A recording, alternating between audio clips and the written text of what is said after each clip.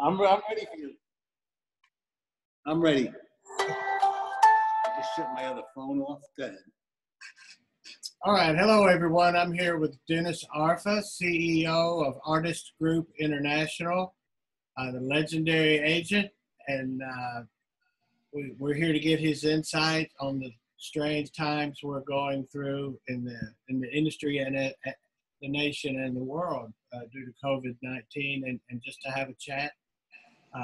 Dennis, I would have to say I've learned as much from Dennis, or probably more from Dennis than anybody in this business.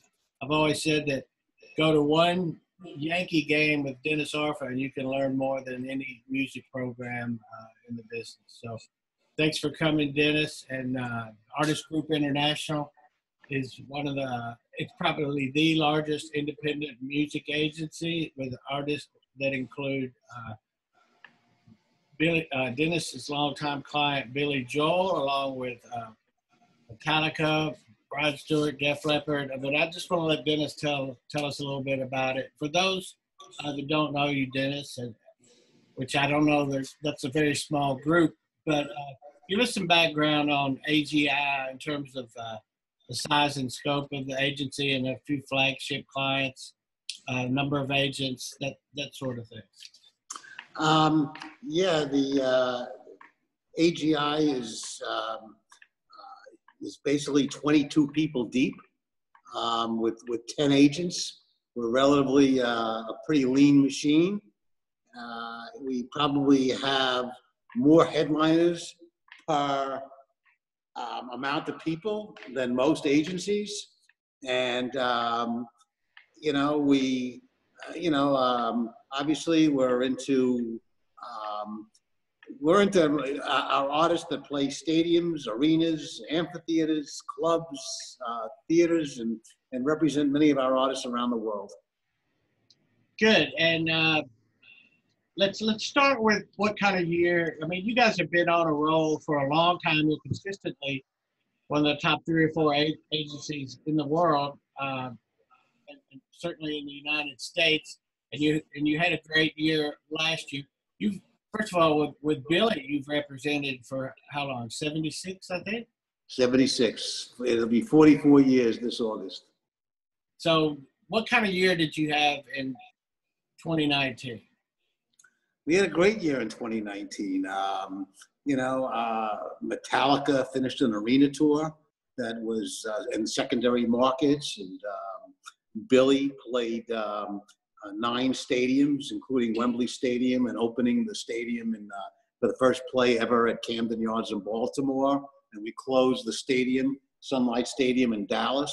So Billy had a great year. We continued to do some amazing things in the fact that we played Philadelphia 6 years in a row and Boston 6 years in a row, and continued the Madison Square Garden streak, which up to this point, we're up to 71 consecutive months, and we're in our 7th year. But anyway, last year was a very big year for the company. Cage the Elephant and Neil Young and Hall & Oates. We had and Rod Stewart touring Europe. So we had ourselves a very big year. Kids Bop had a very big amphitheater tour. So last year was one of our biggest years. That's good to hear. And all of a sudden we get to 2020. And how was it shaping up? I mean, you had some mega tours going. Billy was working again. Well, this was going to be our biggest year ever. I mean, by far. I mean, we had the biggest tour in the country, which was Motley Crue and Def Leppard, which had with Poison and Joan Jett, which had already sold out 25 of the 31 stadiums.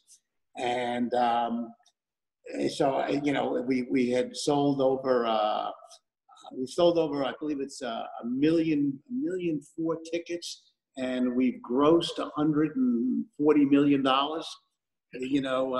It's just an amazing, an amazing accomplishment that unfortunately, most probably, we won't accomplish this year.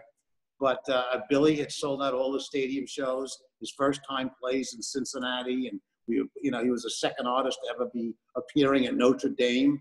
That'll be canceled. Charlotte, the stadium has already been postponed.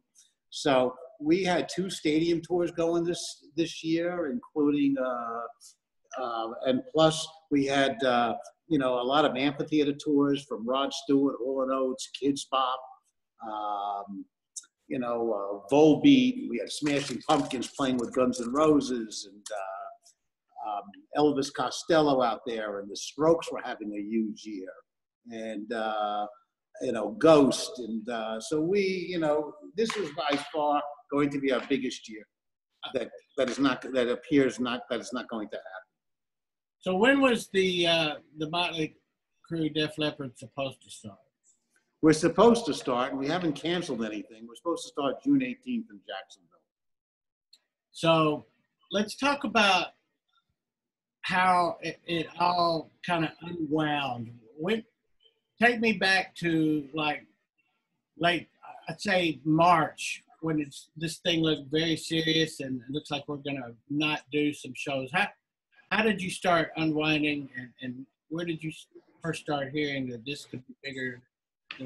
I would say once the middle of March approached, somewhere around when the NBA went down. When the NBA on prior to the weekend of March 14th, the NBA went down. And when they went down, basically said, you know, there's no sport with fans in arenas. That was the first real message that if they can't have fans in the seats, how can we? So that was the beginning of the unraveling, certainly, and for the next 90 days of arena shows. So what do you? I mean, what were some of the calls that you made, and who calls who, and how do you pull the plug? Well, hey, first, you know, you speak to your artists. I mean, the writing's on the wall.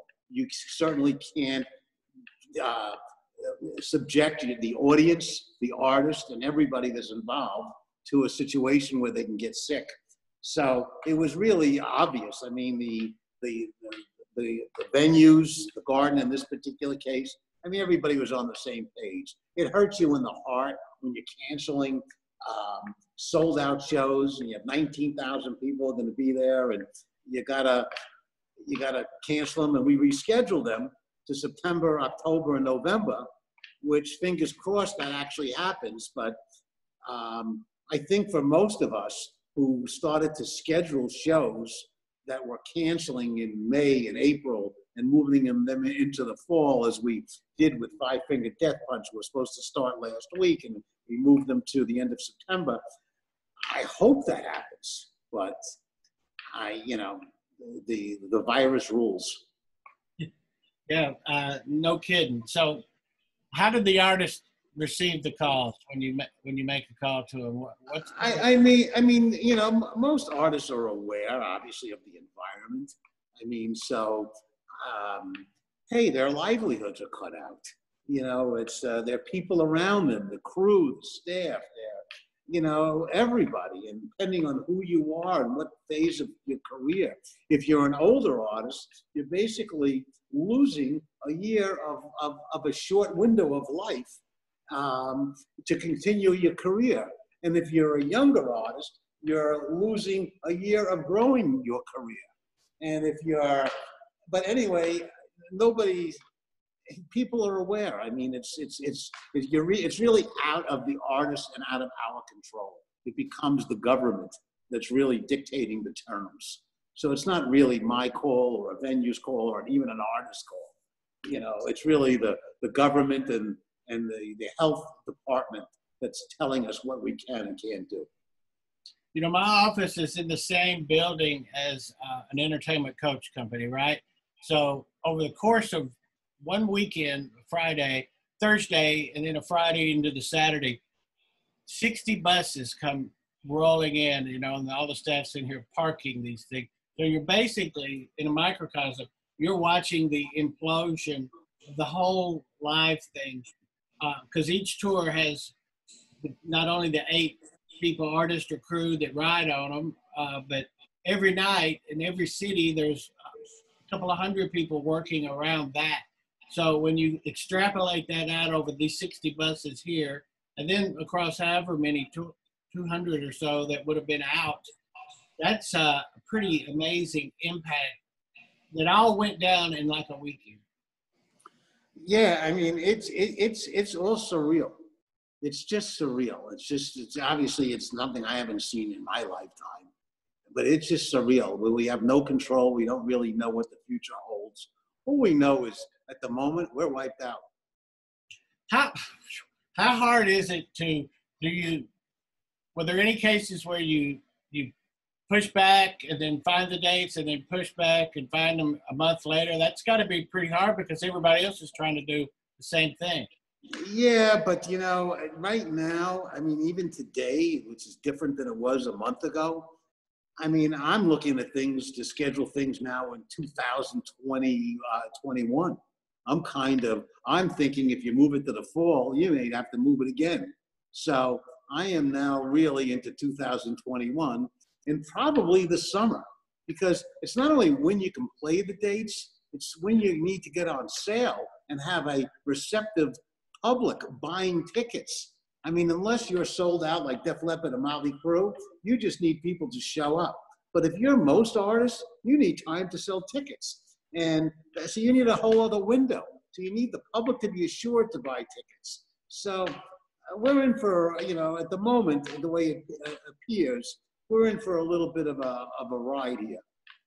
Well, not only do you have more dates crammed into potentially a smaller window if you conceive of the fall being the start back, you also have a diminished economy where people are, in the best case, they would have to make choices, right?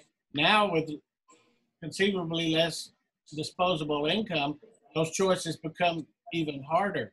So that's true. Interesting dynamic there going on.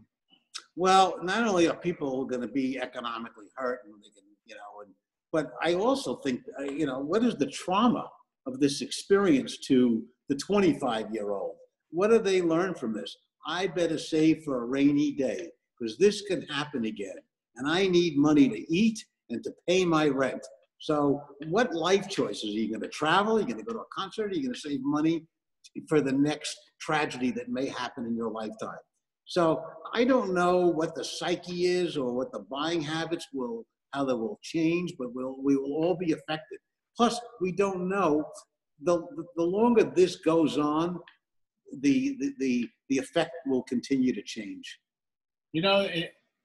For my demo, my age group, which is the ones who buy the expensive tickets, can see most of the time, but we've never had anything. Our parents had the Great Depression, and then I was post-Vietnam. We've never had anything you can compare it to. So, but the impact of these great milestone events lasts for a long time, and it stays pretty much in the consciousness of the people who are alive when it happens. Yeah, no, it's we don't even know the effects of it. This is just the early part. This is like, this is we're so early. And we're sitting here and talking about we'll do shows in 2021. I mean, we still got, 8.5 months of 2020 to live and for nothing to happen? Wow, it's a lot of downtime. How do you stay in touch with your agents, and what are you hearing about the agents staying in contact with their artists, their respective? Well, we have an agents call every Tuesday, and many of us speak, have conversations throughout the week. And I am in constant contact with my artists as well as the managers and constantly updating. Sometimes people need to just, hear you and hear, your pulse and hear what everybody else is saying. And sometimes people need to lean on each other, for support. Of course. And what about other agencies and outside of your company and the venues and everybody else? You stay in touch with those guys? Well, I mean, I can't speak for what's going on with. I'm sure most agents stay in touch with their clients. Different agencies are dealing with different dynamics than we are. There's a lot of people are being furloughed, people are being let go, people are getting half pay, people. So there's a much different dynamic going on in a lot of agencies than what's going on with us. But are you talking to people in other companies and staying in touch with the rest of the industry? Well, I've spoken to several people with different agencies, and I think they're all concerned with their own dynamic that they have to deal with. Some have to deal with their artists and their managers, and some have to deal with their companies. You know, I mean, you know, if your company's got problems, you got a problem. And so people have additional problems to their keeping their artists and their managers happy. They got to figure out their own lives and where they're at. And so there's a lot of different dynamics going on out there. So how do you think, when you're talking about when it might come back and you tentatively hope it might be in a certain time frame, how do you think the deals might be different, and how are people taking, at least at this point in the game when everything's conjecture, how are people taking into account what has happened and how deals might look different? Well, first of all, and there's been a task force amongst the agents and the major promoters, Jay and Michael, about trying to figure out how to proceed in the future.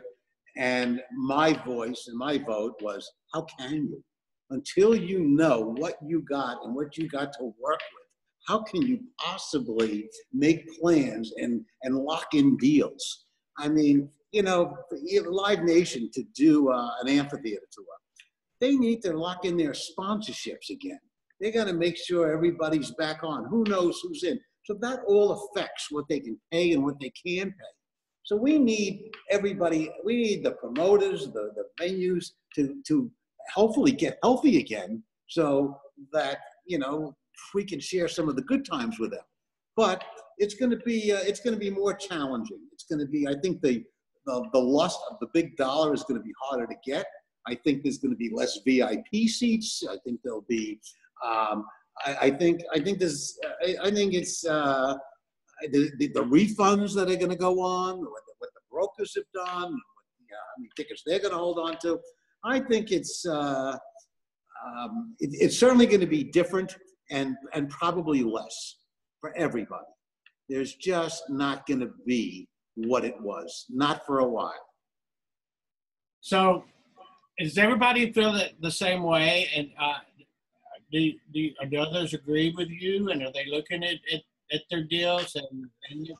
I can't say. I mean, I can speak about our agents and our acts. I mean, obviously, there's a priority. If you're a superstar act and you sold out all your dates, hey, with Def Leppard and Motley Crue, all they're worried about from a promoter point of view is how many refunds we got because the tickets are sold.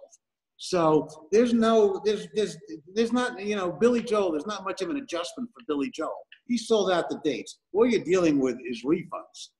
You know, everybody else, if you're not on that level, then you've got to deal with, you know, then you've got to deal with how many seats can you really sell? Because people have money, you know, then all the other elements start to, you know, to come into play.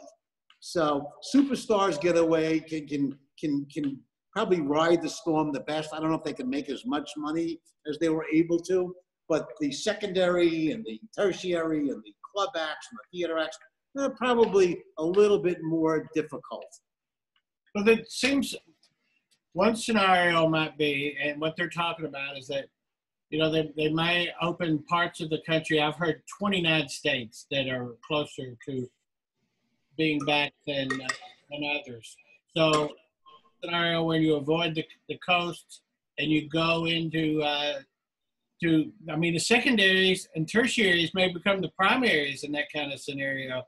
So I feel like maybe parts of the country, the middle of the country might be more available to live entertainment than others. And are you considering that kind of thing? So what do you think, then, that we're going to ride a health tour?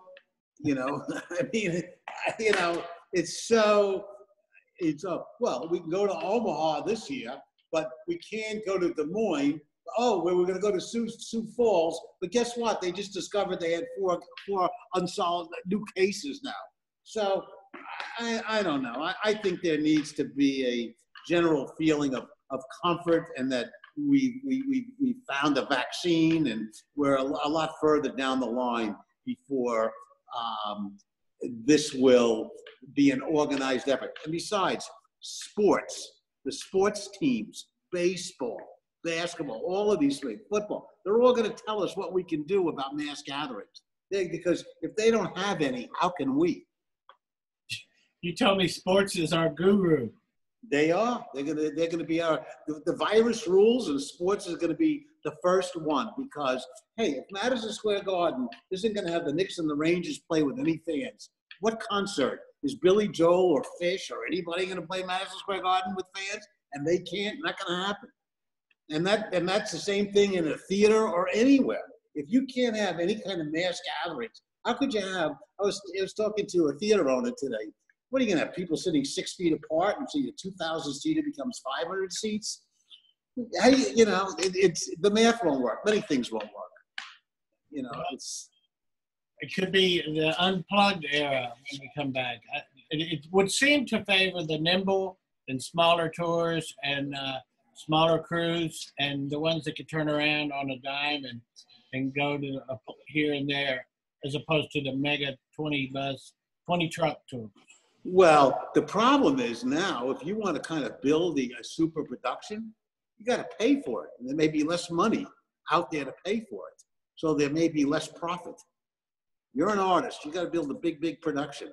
Well, if you can't have the income and make the kind of money that we've gotten spoiled to in these times, it's not going to, it's going to only get worse. So your profit's going to go down. Now what you're going to do is you're going to build a production. You're going to end up paying for it as the artist. More so, because you're going to have less profit. That's really the game. And who knows what the brands, their capacity has been diminished as well. So the thought of a sponsor just coming in and covering those production costs, it's not a given. New ball game. So if you were given a green light and said, okay, we can go, you can go by this date, how quickly can you put together a 40-day tour if all things were ready to go? Pretty quickly. Pretty quickly. They'll probably put it together within. And listen, I mean, right now we I'm holding dates for stadiums for potentially postponed tours for next year. They're not postponed yet, but if they are, we're basically in a position to have a routing. So when you call for 2021 and you talk to the venues and whatever they may be, are you finding other people that are looking for dates in that area? And are you? Yeah, absolutely. But basically, I would say that superstars are welcomed first. Yeah. Well, isn't that always the case? That won't change. Well, but in this environment, superstars have less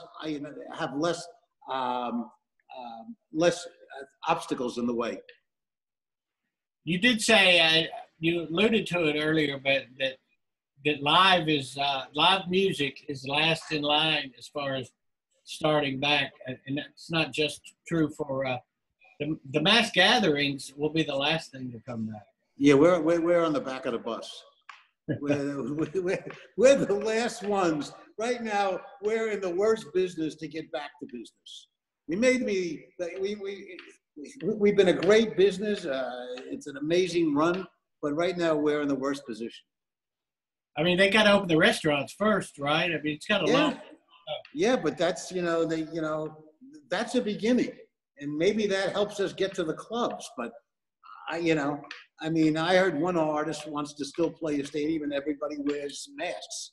Well, good luck. I mean, I hope the government lets you do it. But, I'm not the government. I don't make the rules. And I don't know how people are going to, and I think obviously young people who have, feel immortality, it may be easier for them to feel the freedom to go out. But I think a lot of people are going to be very nervous about not only going to live shows, traveling, going on planes, all of that, hotels. There's going to be a lot of nervousness out there for a while. And meet and greets, that sort of thing. I don't. Meet and greets digitally. You know, I mean, yeah, the touching. I mean, what did Fauci say? I don't think we'll ever shake hands again. I mean, I don't know. I mean, it's yeah, the meet and greets and that ancillary income is now. There may be some bands and there'll be some fans that won't give a shit. You know, and that may come down. It's, you know, people will have to do what they have to do. So I can't speak for what people will do personally. You said said in an earlier conversation we had that it'll have a lasting legacy and the agencies might operate differently when we come back. In what way, or could you elaborate on that? Well, you know, first of all, depending on how long this goes on, you don't know which agents will be at which agencies. You don't know how that game's going to all change. You don't know who's going to get furloughs, who's going to get let go. This is just the beginning. People are sitting there. Wait till we're sitting here, if we're sitting here 4 or 5 months from now, when it's a half a year and you're still not sure when you're going on sale. I mean, you know, some of these agencies who are already hemorrhaging money, what are you going to do? We're all hemorrhaging money, but some are hemorrhaging much more money. What are you going to do? I mean, are you going to be able to hold on to the agent who has a client that's on the you know, that has clients that are happening? Can you afford to wait 2 years or 3 years before that client tours and you get the income back? You're going to have to make some very tough decisions about who's in and who's out. And I don't know who's going to be where when this whole thing settles. And I think also what changes is I think a lot of agents who join companies, I think, you know, who join companies for security. Well, there is no security. You're as secure as you are. And I think people are finding out that, wow, I thought I had this secure job. Well, either you're getting laid off or your salaries are getting half, you know, cut in half or whatever. And why join a company? So when bad times, that's what happens. When you're hoping when you join a company, if there's bad times, you can survive that. And so I don't know what the trust factor is that in the relationships between some of the people who head the agencies with their agents. So I think that you can see a very different landscape. There'll be a lot of different trust that'll go on. Did you get your March Billy Joel at Madison Square Garden in? Did you get that one in? No. So the last one was February. February. And then, I mean, how many straight? What a shame to break that string. Well, we didn't break it. I mean, unfortunately, it took higher forces to get in our way to stop the streak. But I think, Billy, when the time comes, we will look forward to continuing the streak. There may be an asterisk, you know, like when Ted Williams didn't continue his career for the Boston Red Sox, and they said, well, he didn't play for 2 years because he was in the Army. Well, we got a different Army. So we'll have to put a little bit of an asterisk, but I think the world will know that the streak went on. It wasn't us or the fan base that stopped. It was a higher force. Well, I agree. I believe it'll come back. And thankfully, and the shame of this is because we've truly been in a golden era, you know, having been around a while and seen live ebb and flow and come up. It's been a 10-year increase. And not only that, the international thing has gotten so strong where you could really work out the venues internationally, where you could go to a lot of different countries and play and know you're going to have a good setup. All of that. And if America's complicated, international is way more complex because you don't know what the situation is in any country. Well, I'm in touch with a lot of people in a lot of territories. Yeah, pretty much the world is fucked. You know, I mean, that's really where it's at. I mean, Australia is not much different than America. America is not different than England and South America. And it's just fucked up. You know, that's, you know, we're all on the same page in this one. I mean, you know, Billy Joel played Mexico City March 6th. I mean, 1 month later, you know, you'd go there, you go, Jesus, doesn't feel like anything's going on. And a month later, Mexico City's canceling all their shows. So it's not a good situation. It's a worldwide disease. I mean, you talk about, can you go to Japan? No. Can you go? You can't go anywhere. There's nowhere that's safe at this moment. You know, but we were on such a roll as an industry and continuously climbing, and we still hadn't found the peak of it yet, I don't think. When this happens, but given with all the uncertainty that's out there and the things we don't know, if everything returns, and you think people live is still going to be the great business that it was, are you confident that once everybody feels safe that the shows, the business will return? I believe so. I believe so. I believe, you know, as you said before, Ray, you know, some of these experiences that people have are lifelong experiences. And, you know, we need this. We need to connect and connect to the artist and the music and the ambiance. And those are some of the great times in people's lives. That's one of the things you can do. That doesn't mean you had to go to Italy for a vacation or Mexico or the Caribbean or wherever you begin.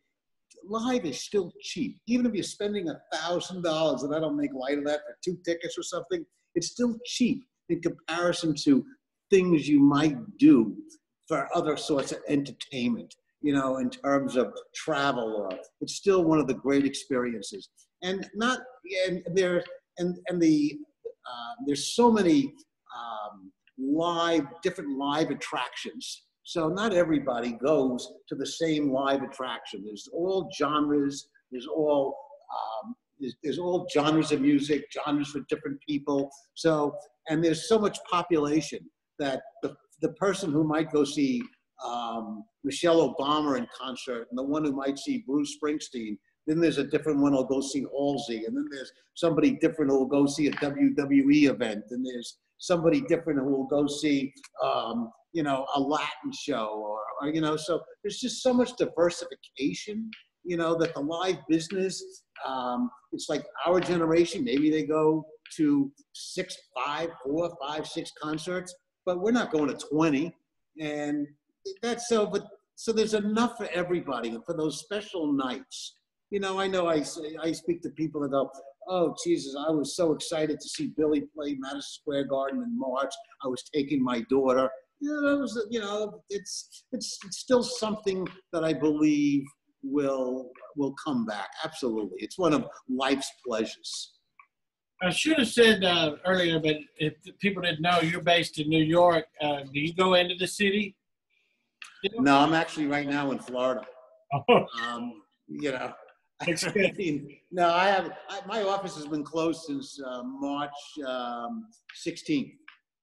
We've been closed, and I haven't been in Manhattan. And when I talk about coming back, everybody goes, "Why?"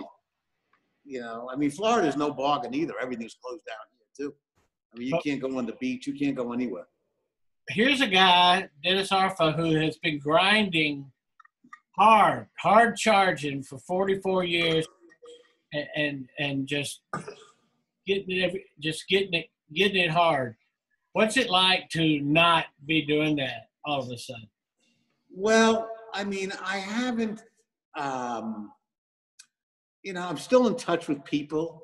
I haven't yet hit the lull of boredom yet. I'm still kind of rescheduling days, still looking at things, still in a lot of conversations, still watching the landscape of the business that I'm in, looking still for opportunities with the world that I live in.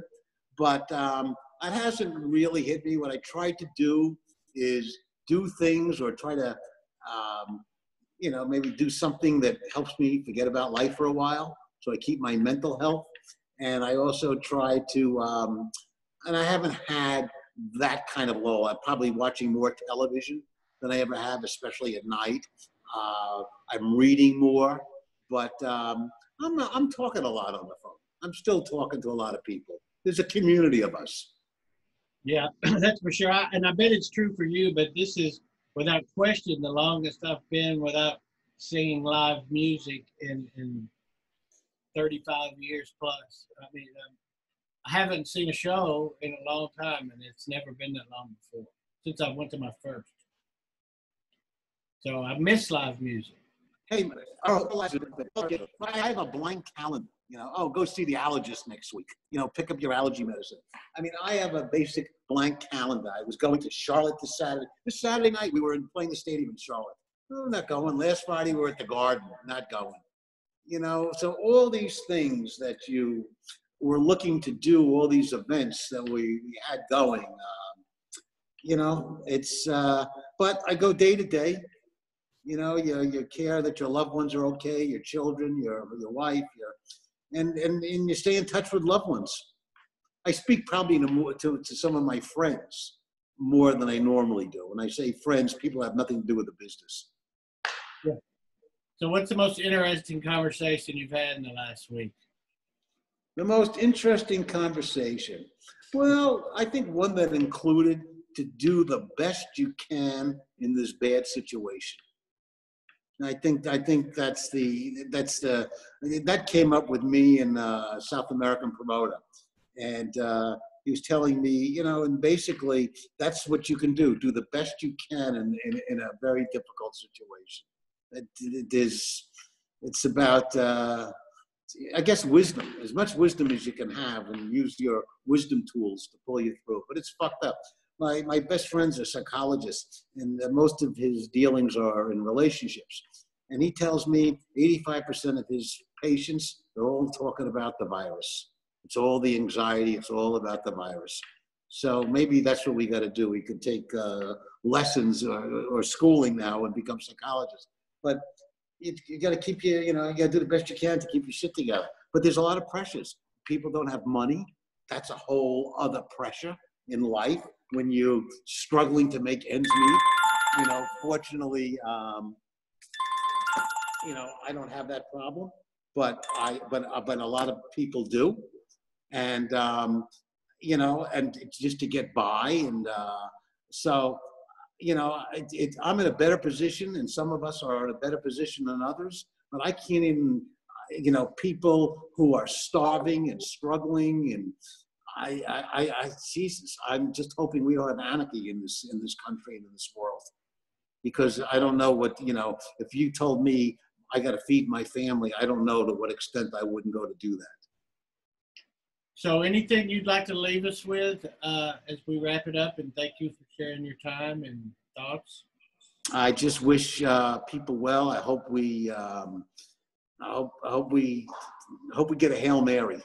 I hope there's a Hail Mary out there somewhere, and there's an answer sooner than later. That's all. I'm just, that's what I'm kind of hoping for. I say to a lot of people, hope for a Hail Mary. And, you know, you hear about, oh, they're testing here. Maybe something comes through, maybe, you know, so I'm hoping for a Hail Mary. You and I both, brother. Well, thanks for taking the time, and we'll catch up soon. Thank you, Ray. Always a pleasure to talk to you.